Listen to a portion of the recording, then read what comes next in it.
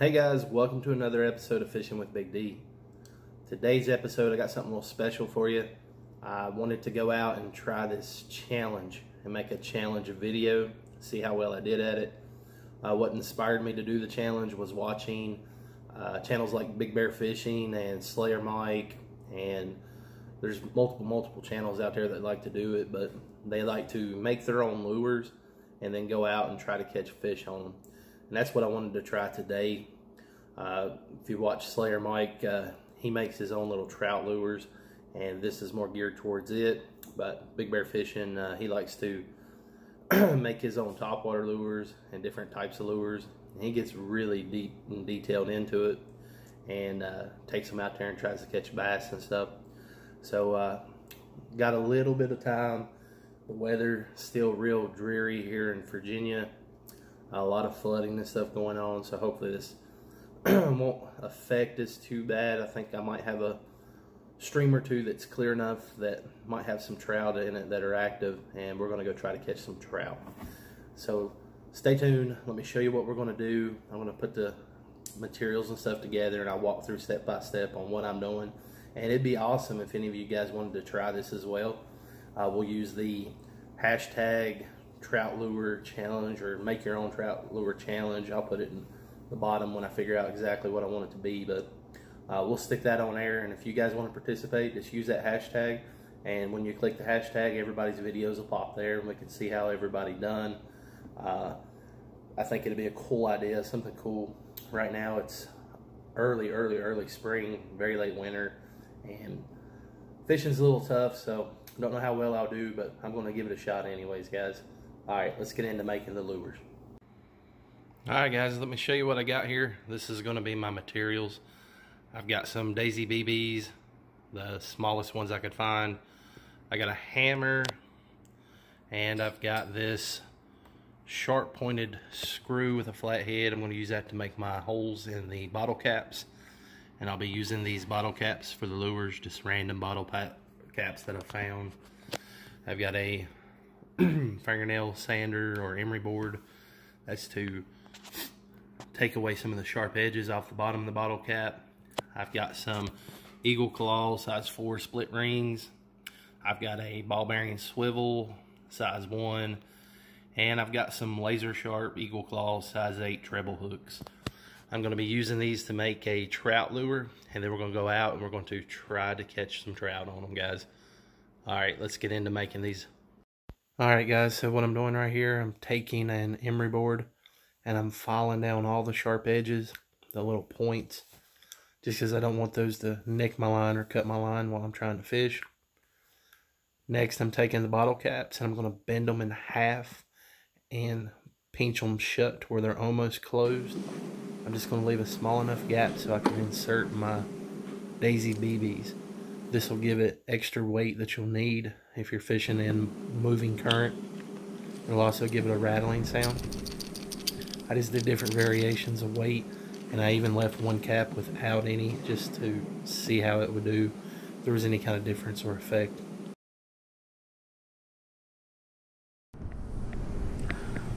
Okay, so now I've got some with rattles, I've got one without, I got one with very few rattles and little weight. Just a kind of a variety, and I put some holes in this one so water could flow in and out. And I believe that the way the cap is shaped, it'll cause it to flicker a little bit, like a twisting motion. Now we're going to try to puncture some holes in the very tips so we can run our split rings. Okay guys, so what I did is I went and I found me a coaster that I had, a little wooden coaster, so it wouldn't damage my table.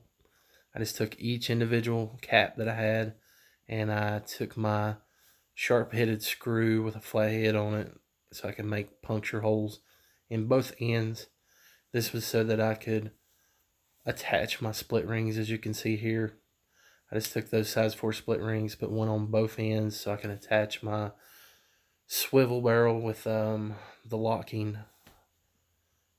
hook at the top and then a treble hook at the bottom, so I'd have my completed lures. I definitely recommend you have a pair of split ring pliers. This made so much sense, as it made it a lot easier. As you can see here, I was putting my swivel barrels on. This will help you as far as keeping line twists down, because this lure does rotate a little bit and you get into some current, it'll do some full-blown twists. And that's about it, guys. This went through and I attached all the equipment there and ended up having 4 different style lures that I made, and we're ready to go out and test them out and see how they do. Stay tuned.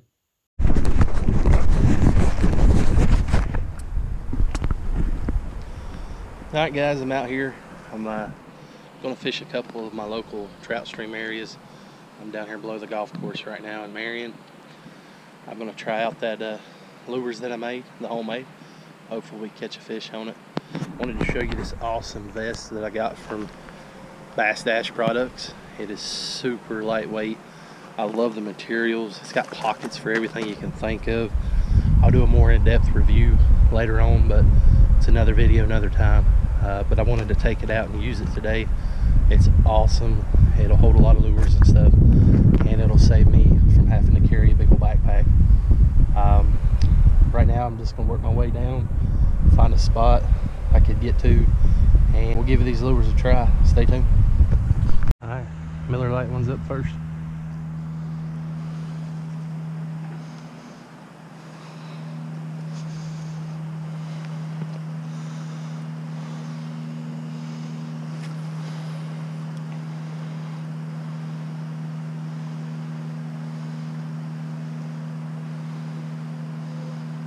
Well, it definitely casts pretty good. I don't know if you guys can see it, but it's definitely got a little bit of a wobble action. Yeah, I think these things might work out pretty good. Definitely an awesome lure. I definitely think I'll probably catch something on one of these.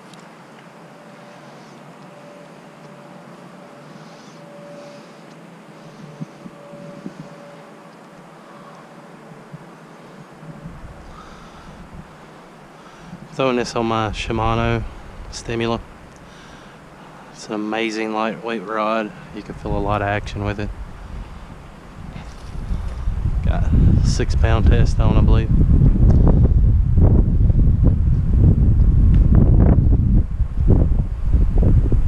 Alright guys, I fished the first one about 20 minutes. And I know there's some trout in there. I've seen them bust. I've seen a few swim by. So now I'm going to switch it up. We tried the Miller Lite one first. Golden white color, more closer imitation to a minnow. Now I've got a bright orange Fanta. I left the gap a little bit wider so water could disperse in there. And I got fewer weights in it, or BBs. But it seems like it makes a little bit more of a rattle. I'm going to give it a shot.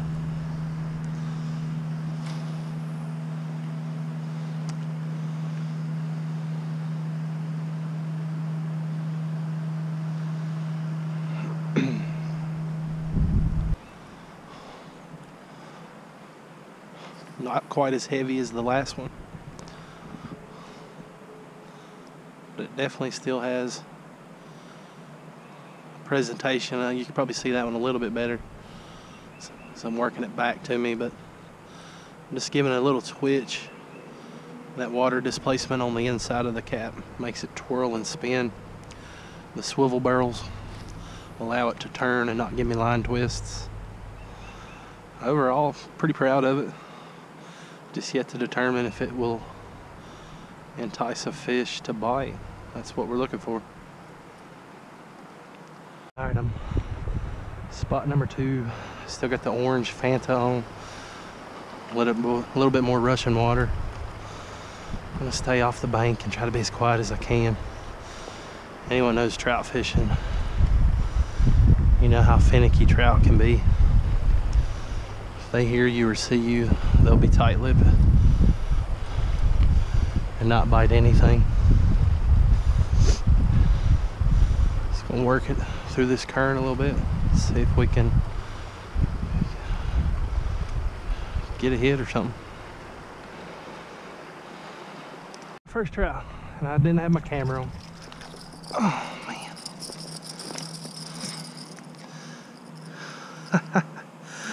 Look at that, guys. That is a beautiful, I believe that is a rainbow. Look at the colors on that one. Got him right in the snoot. I'm going to try to not handle this guy if I don't have to. Beautiful trout. Caught him on that homemade lure. Oh, there it goes.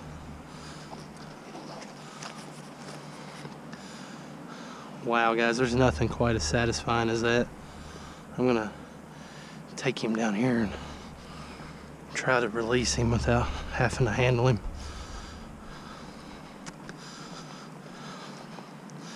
Wow.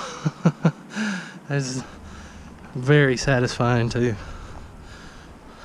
make a lure and catch a trout off of it. That was awesome. Let's see if we can let him loose without handling him. Look at that, guys. Let him swim away. He's gonna go hide out under that rock. Wow. And I caught that one on the Miller Lite. I lost my Fanta orange. I was casting it up next to a tree and I should have knew better. Obviously there was some branches down there. Wow. That is just so exciting. Alright, I'm gonna get back out there and try this again. I have tried the brown one, but the problem with the brown one, it didn't have any weights in it. So when the water's got some movement to it like that, or the rain and stuff's got the water really flowing, it wouldn't really sink. It kept trying to stay up on top.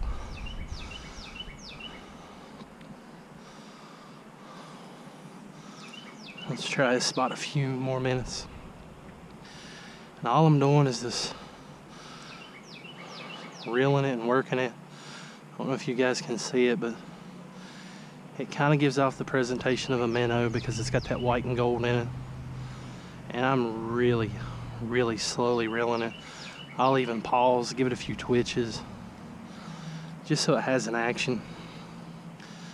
And that's how I ended up catching him. Once again, I'm using my Shimano reel combo. It's a light action, perfect for trout fishing. Allows me to get some really good casts.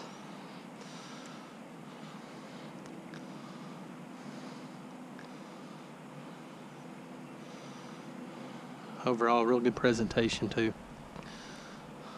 I'm using 4 to 6 pound, I believe this is fluorocarbon line. Berkeley Vanish, I believe, is the product name. And I've just been fishing off the tailwaters of the current. When I get out of the current and get into that slack water, I've just been letting it sink to the bottom, trying to avoid these tree limbs and stuff. And we ended up having an enticed fish come up after that one. It was really awesome.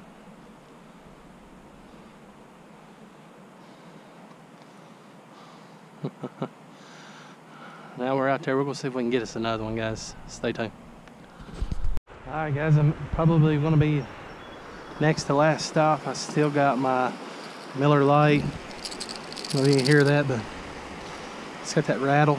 I lost my Fanta orange. It was built pretty much the same way as this one.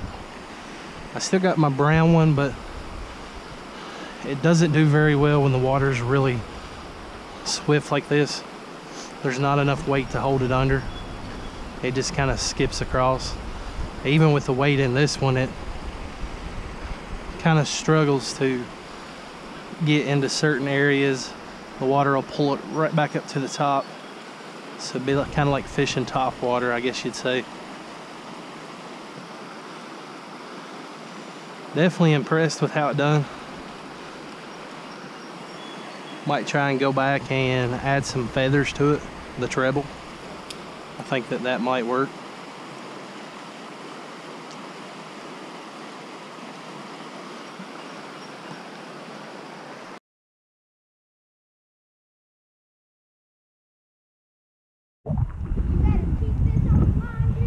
I got one. He's a nice. It's a nice. Pretty nice. Yeah. Got beautiful colors too. Beautiful. It's a nice trout. Beautiful colors. Daddy. Oh, and he got loose. Darn it, little turd nugget. Look at him right there. What is that? That was the trout. Oh, I see it. Come here, Trouty, Trouty. You gonna get hung on that rock. No, I'm not. No, I'm not. Guys, I'm back here with Little B. Downsized to ultralights. Alright. Oh my God. This is so scary. Oh! Don't you even fish. Oh, wow. Come down right here. I got it. Dad, I actually Wow. That is a nice one. He is pretty. Oh, look at the spots. It looks like a leopard. It's a brown. Oh. Beautiful brown. I don't want to touch him this time. You wanna kiss him? No, I'm just kidding. Hey, buddy. Are you keeping? You want it? We're gonna let him have this one. This is a nice trout. Come with you. So good job. Good job.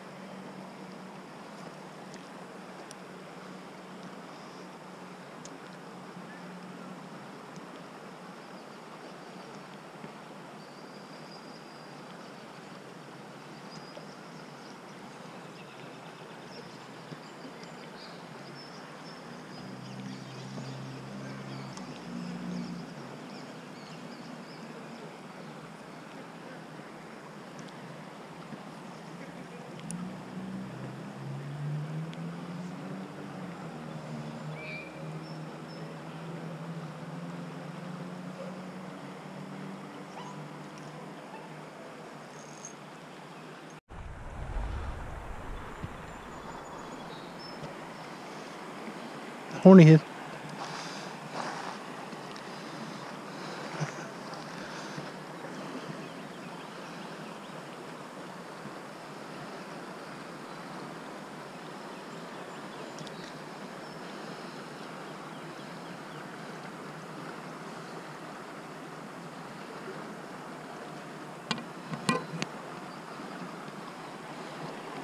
That's what you call a horny head.